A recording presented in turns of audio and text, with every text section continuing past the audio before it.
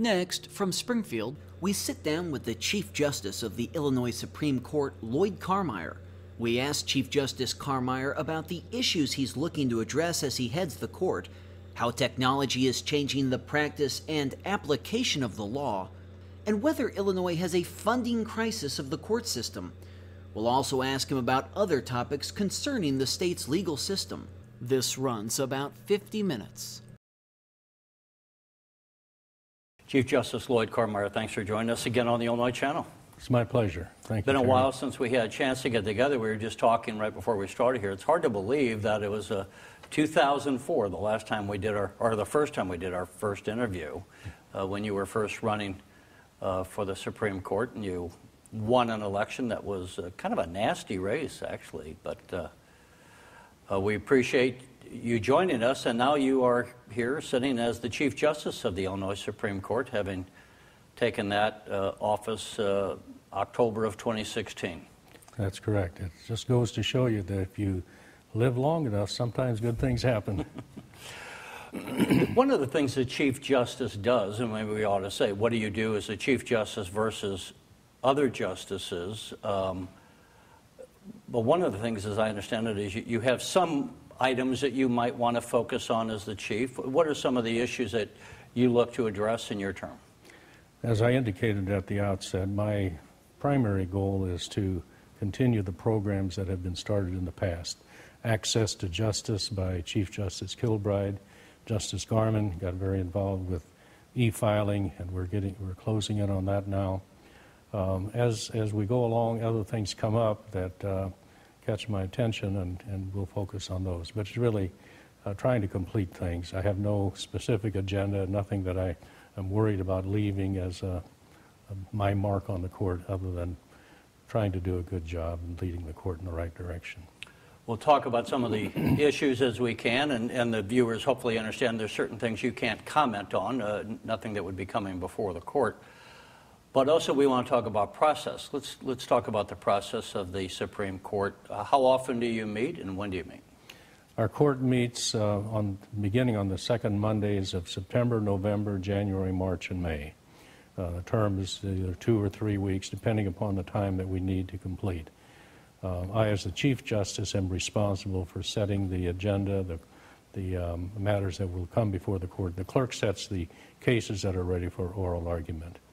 If we're not in term, if we're not here in Springfield where we meet all together, we do all of our primary grunt work, the research, the reading in our own chambers with our own staff. And our chambers are back in each of our respective districts. And I know from when the Illinois Channel has covered some of the cases in this courtroom that we sit in the Supreme Court chamber in Springfield, there are certain days when you'll hear 2 cases, certain days when you'll hear 4 cases. How do you prepare for that? And I should say, too, I remember some cases where the amount of evidence would be piled up here on the desk where you all sit, where we could hardly see you as justices, because it would be literally a foot of paperwork sitting in front of you. We always have all of the briefs on the bench in front of us.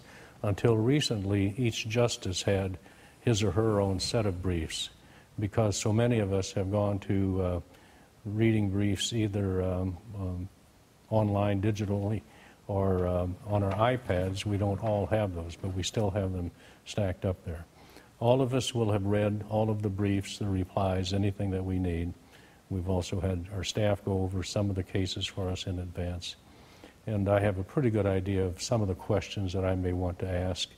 But I find that as the oral arguments go along, and that's why I think there's value to oral arguments, trying to clarify what's being presented in the briefs, what the lawyers are trying to get to, is very helpful by the questions that are asked from the bench. The other thing that the questions, I think, help do is it helps clarify for my fellow justices, for each other, the questions that are being asked, some points that maybe we need to focus on. I was going to say, when you read the briefs, in your experience, has it been your experience that when you come into hear the oral arguments, do you have I would imagine in certain cases you've already maybe kind of formed an opinion about the legal issues involved and how you might rule. What role does the listening to the oral arguments here play versus reading the briefs and the homework you would do on a case? Before I comment on that, I want to remind you what it says on the above the door. It says, audi alteram partem, hear the other side, which means we should not have formed an opinion yet as to what our ultimate conclusion is going to be. Certainly by reading the briefs, and I take this also from one of my predecessors, Justice Rarick would say, well, I read the appellant's brief. Yeah, I think he's right or she's right. But then I read the appellee's brief. Yeah, I think they're right. But so that's what gets us to the oral arguments, because you've got good lawyers generally filing very good briefs on the points of law. They're usually accurate on presentation of the facts, sometimes not, and through the process of oral arguments, we can question what's actually in the record that went before the trial court and the appellate court, and what the lawyers are just saying they wish were in the record, something that they might allude to in their briefs. The other value of oral arguments, we may have a pretty good notion of what we believe are the important issues in the case, but occasionally, by the time we get to oral argument, the lawyers will have changed and maybe concede a point based upon either additional research or what have you. That always surprises me, but it does help us then at the end of the day to focus on what's remaining as the salient issue. And as you then have read the briefs, you've heard the oral arguments, at a certain point then you will sit down with your fellow justices around a conference room table and discuss the case, as I understand. Is that That's more correct. or less the process? Immediately after oral argument, usually at the conclusion of any number that we have during the day. Today, for example, we had 3. We'll go back into the conference room and we'll take an impression vote. An impression vote does not tie anyone to absolutely saying that's the way I would vote whenever the opinion is circulated. But it helps us formulate, those of us who are assigned to writing an opinion, what direction the court might go. And during the course of that impression vote and before, the authoring justice can certainly ask questions and say, now what do you think about this issue? Or should it be decided on this issue or on another? And help focus where the court goes. There are times when we'll get a case and the impression vote is all one way, and the ultimate decision may go the other. That's not the norm, but that does happen, because after we have oral arguments and we get the cases back to our own respective chambers, additional research, in-depth research, is done by our staff, and then we start to draft an opinion. And by the time we have that done and circulated, everyone is much more familiar with the case and the issues than they were even at the time of oral argument. You know, one of the things I'm kind of fascinated about, on one hand we say the law is the law. It's written right there in black and white, right? And yet you have good lawyers who are sitting on the appellate court, good lawyers arguing the case before the Supreme Court, people who are good lawyers before they were elected to the Illinois Supreme Court, and you'll have differences of opinion. If the law is the law, how do we have these variations of opinion on what the law means? Some of that starts with what the legislature does, and we had a night when we had oral arguments with the legislators here last year, and they were surprised that we looked at the legislative debates on what the legislators intended, because sometimes those laws are not very clear what is actually meant, and we'll look at the debates. And of course that's a fertile area for a difference of opinion as to what a law might mean. And it always surprises me, as long as I've been practicing law and been a judge, that there can always still be issues that have to be decided. It seems to me, after this amount of time, we should have everything taken care of and everything categorized, but we don't. Today, we had an oral argument, and I won't get into any details, but a question was asked of one of the lawyers, has this been an issue in the past? And the lawyer said, no, it's always been assumed that was the law. And the other lawyer then said, Well, I wasn't the trial lawyer, but so I can't take credit for this, asking for this interpretation, but it's something that is a case of first impression and one that we need to resolve. So it becomes an important issue, not only for that case, but for going forward. And that's, we should also point out, I mean, the other thing you will look at is what is the legal precedence from previous case law of how it was decided by other courts?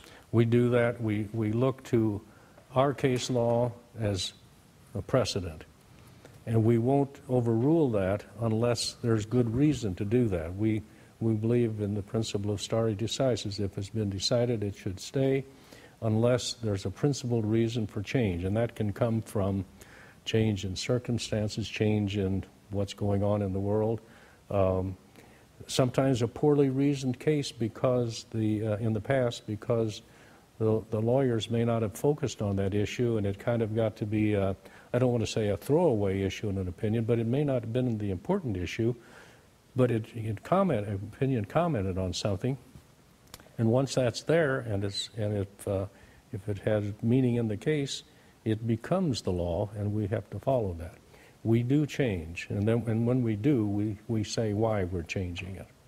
We look to appellate court opinions for the rationale that they might use in deciding a case, and sometimes say that's a perfect rationale, and we'll adopt that. But we're not bound by appellate court opinions. Of course, as far as interpretation of the U.S. Constitution is concerned, we are bound by what the U.S. Supreme Court says. However, we get to interpret the Illinois Constitution, and the U.S. Supreme Court will follow our interpretation unless there's a conflict between Illinois and federal law or our constitutions.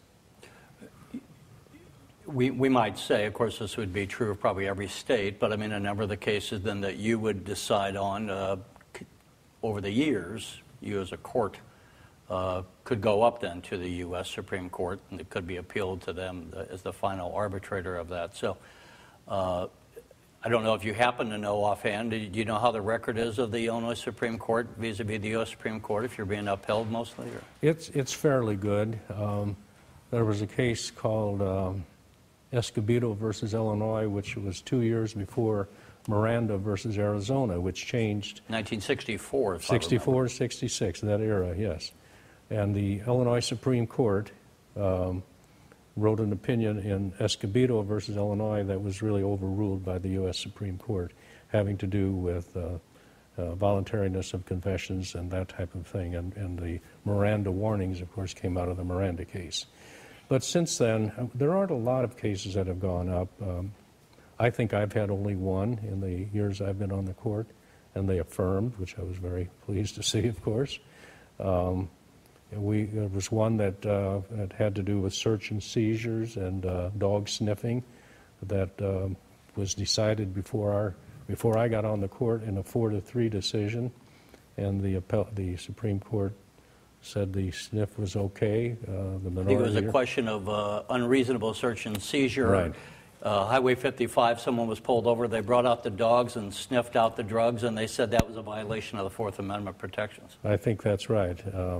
And when does the stop become unreasonable? Is it prolonging? And it was directed at that. Cabalas was the name of that case. Going back along the theme of how do we decide, how do we take ourselves as humans, and we form these courts, and you say, so one of the guidelines we've talked about, how are the laws written within the Illinois legislature? What was the original intent? Now, sometimes a case might come to you that's municipal law arises. Do you actually go back and look at the judgment of how it was argued at an aldermanic level? I don't recall that we've had that. And we've had some, especially it's usually Chicago municipal ordinances, and we have that. I don't recall that we've seen a record of the aldermen there arguing. Of course, we have some rules of statutory construction which apply to municipal law construction, and that is, first of all, the meaning should be plain from the language itself. And if it isn't, then you look at the intent, what it looks like the intent has, what the entire statute is directed at, and we do get into the legislative debates. However, those can be used a couple different ways. if one senator or representative gets up and says, this is what the law means, that's one senator saying that. It's not the entire body. If there's debate about it, that helps us because it's more indicative of what the intent or what the law was intended to mean. You unlike the U.S. Supreme Court, you have 7 justices on the Illinois Supreme Court. You're elected to 10-year terms. Then you can run for retention. Let's take you as one example. So you started your law career when, 1964? I was sworn into practice law in 1964. I clerked for Justice House of the Illinois Supreme Court for 4 years. I was state's attorney for 4 years, and then I was state's attorney, and one of the other members of the firm that I was in, and we were partners at that time, was state's attorney in Perry County, and we started having conflicts with what other things we could do as a private practitioner. So neither of us ran in 72, and then I practiced law until 1986 and ran for circuit judge. And when you practiced law, was it a mix, all civil, or was it a mix of civil and criminal? It was mostly civil. It was a small firm. We had about 10 partners at one time in 3 towns, Nashville, Pinckneyville, and DuQuoin, which was a little unusual, but down in southern Illinois, it helped to have an office in the town to attract the clientele. We did a lot of municipal work, a lot of school work. We built water lines throughout the country, and we built schools. And if we had a personal injury case, we usually associated with a personal injury specialist because we didn't do that much trial work. Traffic tickets occasionally, very little into domestic violence. Nobody wanted to do divorces.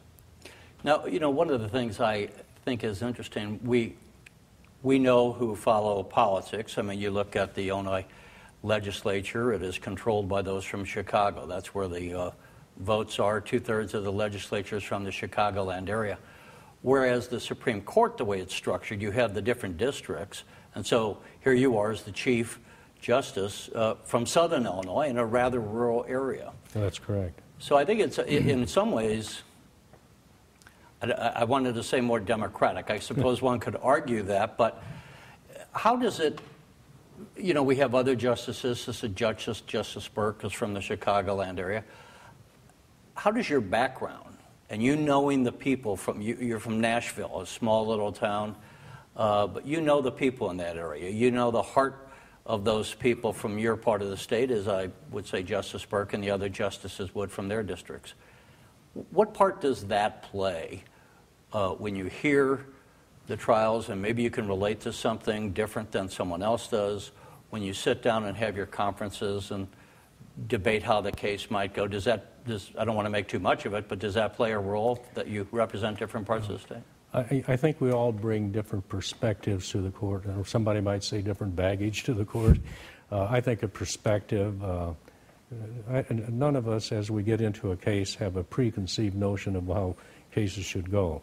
But I think where you were brought up, how you were brought up, who you associate with, all of that thing goes into our makeup, and it goes into our how we're going to interpret the law and how we see different cases. We heard a case on oil and gas this week, and that's very big in southern Illinois. It was not high. I mean, it was not such a big ticket item with the Cook County justices, but it is an important case, and they all agreed to it. But it isn't the kind of thing. They don't have oil wells in Cook County. You know, we talked a little bit about some of the items that the other Chief Justices preceding you had done. Justice Kilbride had focused on cameras in the courtroom. He was saying Justice Karmeier, or Garmon, thank you. I was going to say Danville. Garmon on e-filings. All these different businesses, anyone who's in business knows how technology over the last 25, 30 years has changed the way we've done business. We know from our homes. We may have our recipes on a laptop these days instead of all these different cookbooks.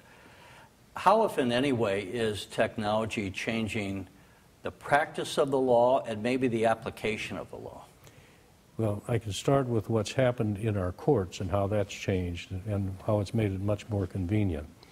We get now most of our PLAs, petitions for leave to appeal, the briefs, although we get hard copies, we get them electronically, we get them faster, and we have immediate access to the records that the clerk's office maintains here. They're all online. All of us in my office and every office can look at the record of the case. I have downloaded onto my iPad every term all of the cases, all of the briefs, all of the research memos and the things my staff does, so that I don't have to carry the briefs with me when I want to read, and I do a lot of reading as I travel. That's from the court end of it. Now, it seems to me, of course I'm not practicing law, it seems to me that lawyers would find that same thing, that convenience factor of carrying a laptop, being able to do work or add work, send it to his or her secretary, be ready to file, and then right now under the e-filing system, being able to file once they've approved a document. If they're in Cook County, they can file a document in Washington County. It has to change it. I think it's going to change all of it for the better because of access. We are concerned that for indigent or self-represented litigants that don't have or may not have as much access to computers or to a kiosk at a courthouse, it might be difficult to file, but they do have that same difficulty with paper filing. With lawyers, I think emailing has been a blessing and a bane. I think it's been a blessing because it memorializes conversations in writing that might otherwise take place by phone, and then the lawyers have to rely on their recollection of what they agreed to, didn't agree to. If they put it into an email, it's there. The problem with emails, I've noticed, is sometimes people respond to other emails quickly and without a lot of thought that they would put into a letter, and really trying to reason, and may say some things they wish they hadn't. So, but I think that's changing. I think people are finding out emails are being maintained, and you make copies of them for your paper files. So I haven't heard any lawyers really say they don't like e-filing. I've talked with lawyers who have virtually paperless office, which would scare me right now, but I think it's going to be a thing of the future. How long those e-records last and what medium they're stored in, all of that are still things that we don't know. What were the photographs? I can't think of the term. The things, the reels they had. They used to put everything on microfiche? Microfiche, yeah. That's it. That's so far gone now. Yeah. And so, they went to discs. Is that the end all? Is it thumb drives, or what is it? It's changing so rapidly. Well, and I suppose as we get into the non-physical display of evidence, in the day of photoshopping, then you don't necessarily know if something has been altered or not. But I do know that some of the courtrooms around the state are also becoming updated electronically, so now they might show a photograph. Several years ago when we were covering the mid-year conference up in Chicago, there was a panel discussion by one of the attorneys, and she was saying, as you described a worker being injured by falling down the stairs, it was one thing to verbally tell a jury, but when you could have the photograph to go back and take and show the actual physical layout, how much more compelling, as we all say, a picture tells 1,000 words. Right. So her point was that was one of the great ways that technology was adding to the understanding of cases, or the ability to present their side of the case. One of the things that I've been concerned with over the years, and I know in talking with some of the other justices, is the cost of going to court, the cost of just meeting with a lawyer. And again, you practice law, so on one hand you want to get paid, you want to be able to make a living at your profession. But I've often thought that the judicial branch is one of the 3 branches of government. We can go talk to our lawmaker and we don't have to pay them. There might be someone we talk to in the executive branch. But when we bump into the judicial branch, we always have to be writing a check because typically it's going to start with a lawyer. Are you concerned as an individual or as the process? Let's maybe more on the process. How concerned should we all be as citizens as to what extent is justice denied or delayed by what can be a very expensive process of going to the judicial system? I think it's a real concern, and we're trying to address that. The number of self-represented litigants is growing every year. For that very reason. For that very reason. The cost of access to an attorney, access to the courts, and that's the thing that we're always concerned with when we talk about imposition of fees. Legislature for years has loved to add on fees to different things because it helps to support the court system, but it chills access to the court system at the same time. We have, through our Access to Justice Commission, which is part of the Administrative Office of the Illinois Courts, they have prepared and making available online forms that self-represented litigants can use. Not sophisticated lawsuits. If it is a sophisticated thing, they're going to need a lawyer, and they're going to be able to afford that, or a lawyer will take the case. But on a lot of things, on mortgage foreclosures or small claims type thing where people want their dispute litigated by an impartial individual, we have to make sure that they have access. Another way that I think we're helping that is through the limited scope representation. We're lawyers who, if a person comes into a lawyer's office and says, I can't afford to hire you for this case, but I've written out my complaint. What does that look like? Can you help me put it in right words? A lawyer can do that now and not be responsible for the entire litigation. You have to have a limited scope representation agreement, and that helps. How long has that been around? Within the last year, and I don't know the exact date that we adopted, but I think within the last year.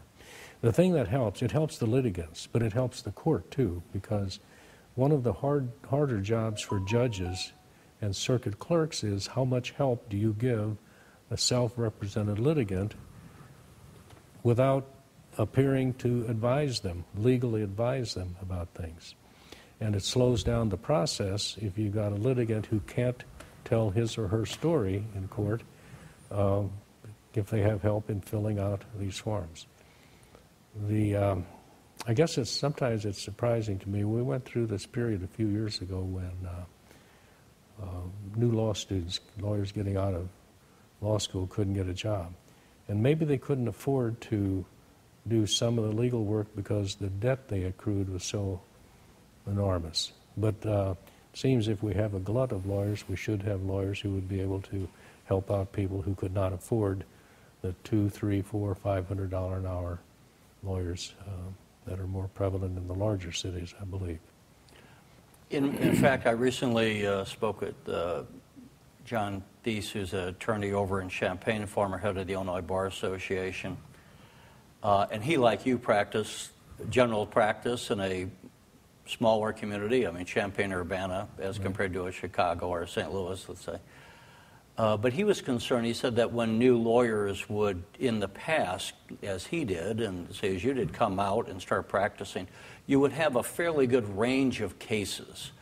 And when these students, as you say now, or these lawyers graduate, they're looking to be making some big dollars, starting maybe at a 70, 80, or so thousands of dollars a year, because they are so burdened with their cases. But he said for the practice of law, they're often pigeonholed in a larger firm where they just do one thing and do it repeatedly, and that they don't get the grounding that they used to get. So to that extent, I don't know if you had a thought or a concern about it as well. Well, I think that's true. I've always considered myself fortunate in being able to start out the practice clerking for a justice and then going into a firm that had a diverse practice. Again, we didn't do personal injury or a lot of marital things after the first 10 years or so. But I had great mentors in the members of the firm and, of course, Justice House, who would help me along the way. And if I was given something or took on a client where I hadn't done it before. I had someone in the firm that had done something similar. So you could go to them, you could find out. And it made me a better lawyer, and I think it also made for a better representation of the client. One of the problems I had when I started out, I guess I assumed as a graduate from the University of Illinois, and I passed the bar, I should know the answers to everything. And it was difficult when somebody came in and say, you know, what does this mean? I would try to answer, and then I finally realized I'm dancing around the real, and I finally would say, I'm going to have to look that up. And what surprised me is the clients didn't mind that.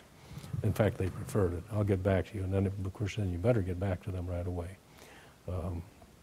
But that helped me once acknowledging that you don't have all of the answers when you start out, and you can use mentors or guidance from your fellow lawyers.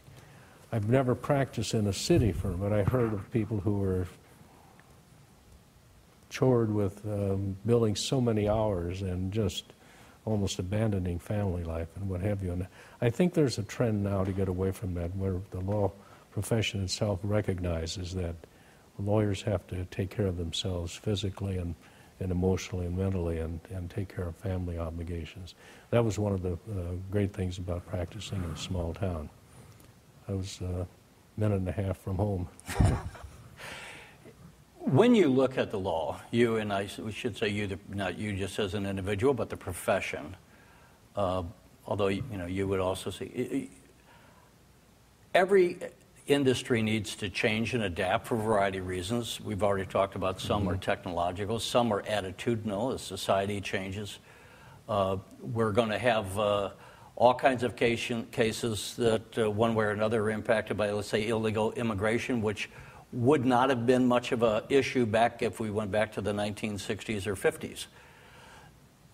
How does the legal system change? Is there a process for change? Is it going to these conferences and listening to people talk?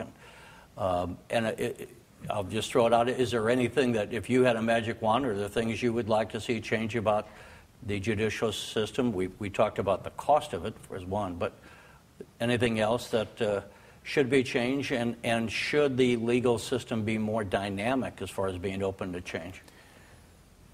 I think that's probably true. I think, though, that with our, as far as the judicial system, with our judicial college that's coming into being, the educational programs that we have, when we see issues that are coming up constantly, we try to provide that education for judges. I'm the liaison for the Continuing Legal Education Board of the court, and since that was began probably about 12 years ago or so, it's become accepted by lawyers. You need to have the education, and as we saw a problem a couple of years ago where immigration lawyers were having were being less than professional in some cases and taking advantage of clients, and of course ARDC steps in then. But we saw a need then where the Continuing Legal Education Board was able to approve courses for people who wanted to practice immigration laws. I think we have to not only recognize the trends and not be a step behind, but maybe try to get out front. And one of the things that, and maybe I do have an agenda with the court, one of the things I want to stress a little bit more is strategic planning for the future. And we have a strategic planning committee that has been active for about a year or two now, but I want to take it a further step, that they really look at what's going on. And our judicial conference this October, that will be the theme. What can we do in advance of problems and see what's coming to help people? After all, if we don't provide a forum for people who have grievances or are being sued, the result is they're going to settle it themselves some way. And if they don't do it by arbitration, maybe back to the old-fashioned, let's settle it out on the street. You know, we don't want that type of thing. Well, and then we sometimes, let's say in the civil cases, different lawsuits that might evolve involving different corporations or such, it can take years, and in the meantime, you're kind of up in the air on how that's going to be resolved while you're still trying to operate a business. I mean, let's go to the funding of the courts. Again, the judicial branch, Justice Kilbride, when he was Chief Justice, would bring up that we're one of the three branches, and I said, but he would say we only get, I forgot what the number was, 2%? Less than 2%. Less than 2%. Still is. And I've been concerned, actually, from listening to some of his conversations, because coincidental, then we had certain cases come up around the state where there was a family that was murdered in a county not far from Sangamon County, where we are here. That one case nearly bankrupted the judicial system of that county. It was so expensive to bring to trial. Do we have a funding crisis of the court system? Do we need to look at a better business model? And I was preparing for this interview, it struck me, since we just had this similar argument with our schools. Senator Menard would point out how the downstate schools are underfunded because they're in an agricultural area or low property, and that you had the really wealthier school districts. There wasn't, so you were having inequitable education. Are we having inequitable justice because of funding at the county level, where some are just going to be destitute courts, so to speak? It is a real problem. First of all, with regard to funding for the Supreme Court, for the judicial branch, that's part of the picture. The other is what happens in the local counties. And we have counties downstate that really are struggling, small counties like Gallatin, Pope, low population, no industries going on, very low tax base, and how to support. You can't afford to have a full-time or even a part-time public defender, perhaps. Maybe one or two people working in the clerk's office. It really is a problem. But the bigger picture for us, of course, is funding of our branch. And as Justice Kilbride so ably pointed out a number of times, we get less than 2% of the total budget. And I might interject, to go back to your earlier comment, then we, as who go to the courts, kind of get nickel and dimed on some of the fees. Right, and it's been a popular thing over the years to add fees. And finally, there was the commission that made a report within the last year that came from the legislature and the courts to take a look at this myriad of fees and how they're added on and where they're found. You can find them in different parts of the statute, and so hopefully that's being clarified. But with regard to funding for the courts, we don't have the power of taxation, and we don't have police power. We are at the mercy of the legislature for funding. And as a Chief Justice, I have the pleasure to appear before the Senate Appropriations Committee and the House Appropriations Committee, and we're trying to... And you argue for your budget that you propose. We argue for the budget, but we argue for the idea that we are a branch of government as opposed to one of their agencies or that's the word I'm looking sub-departments, for. right? Yeah, and they're all, I'm not sure that everyone understands that, because sometimes I've only done this 1 year, I see a look of recognition or enlightenment come over a person's face and say, oh yeah, well, because the question will be asked, we've got these other agencies that we're cutting, why isn't your agency being cutting? We're not an agency, Senator. And we are reliant on that, and you have an obligation to fund. And I think that message is getting there, but we have new senators, new representatives, and it's a constant. Our budget has been flat since 2015. First of all, because no budgets were passed for a couple of years, and this year they passed. We have a very resourceful administrative office that has allowed us to get through each of the years with that budget. We fund, our obligation on funding probation is 100%. We were at 85. I think we just increased that to 88% for the last fiscal year. We had some funds available. The biggest part of the pie, of course, is judicial salaries. Some 900 to 1,000 judges who are well paid in Illinois now. But we can't control Do we that. have enough judges? We do. I think we do. There's sometimes there may be concern on allocation of judges, where they should be, but that becomes a circuit problem, and they should be able to take care of that. The legislature provides for the number of associate judges based on population, and I think we're staffed adequately.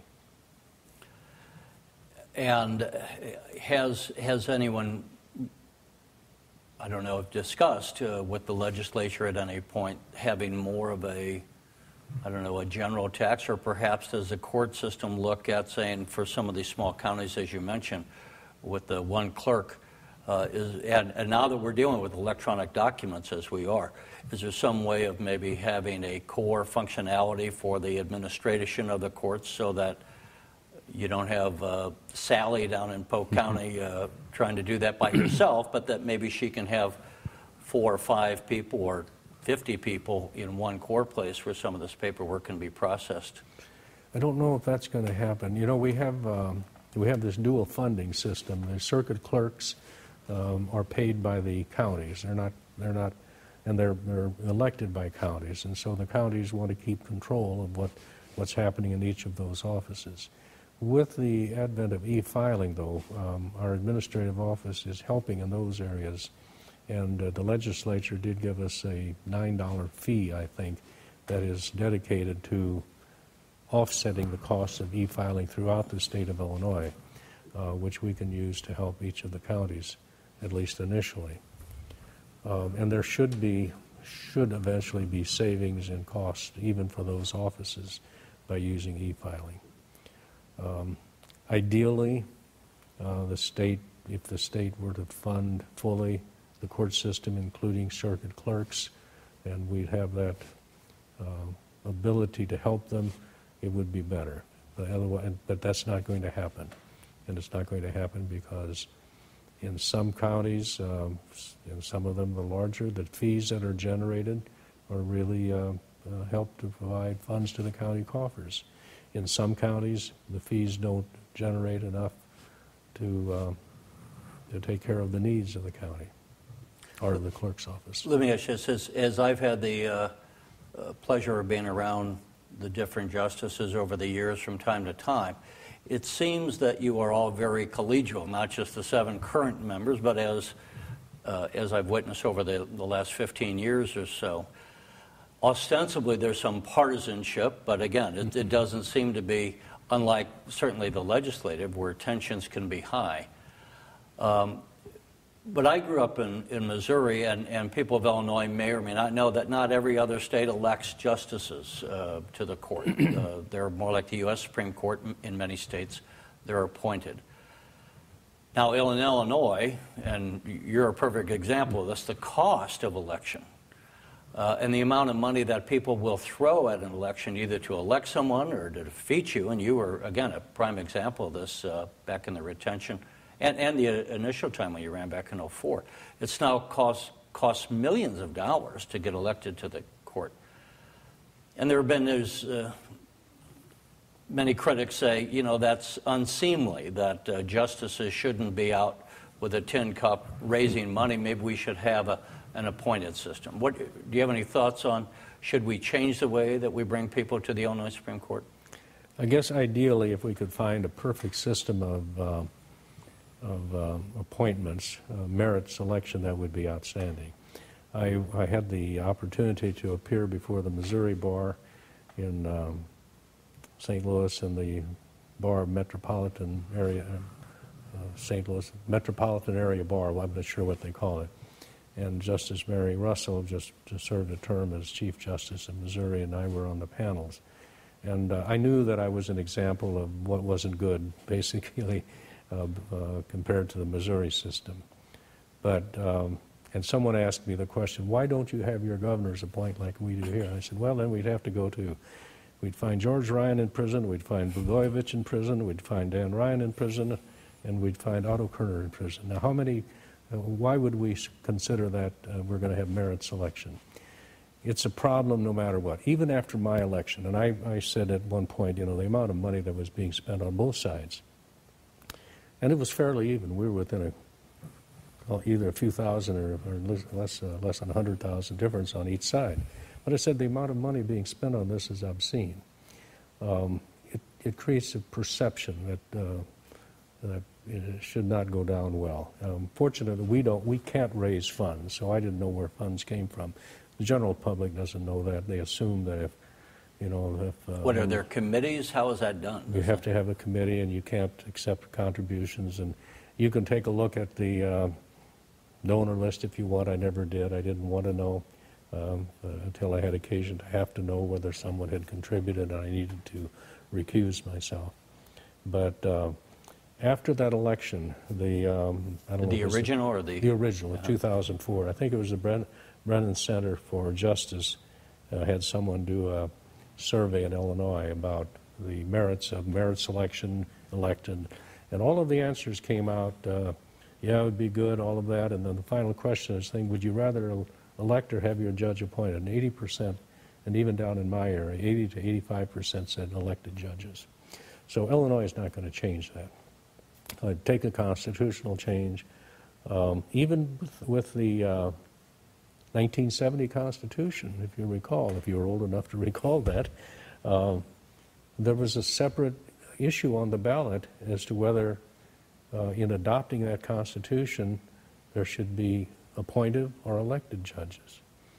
Cook County actually voted for appointed, and the rest of the state had more than enough votes to offset that, and so we have the system we have now.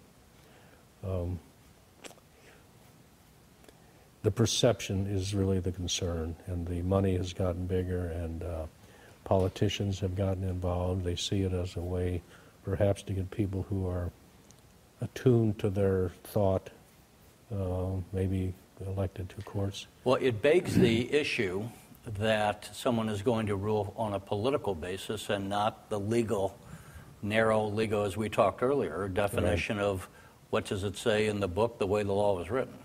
It does. That they would rule, and then that would undermine the respect for the rule of law if within the population they think,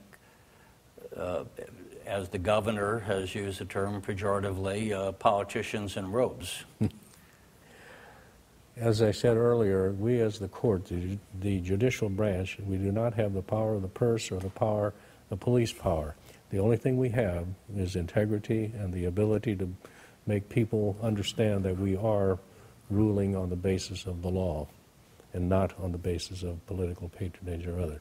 If we lose that, then we have problems.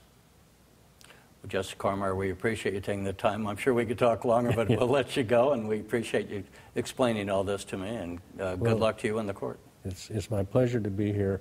I think it's incumbent upon members of the judiciary, and especially the Supreme Court, to be accessible to people who may have questions like this, and I hope this helps to some degree. It does. Thank you. Okay.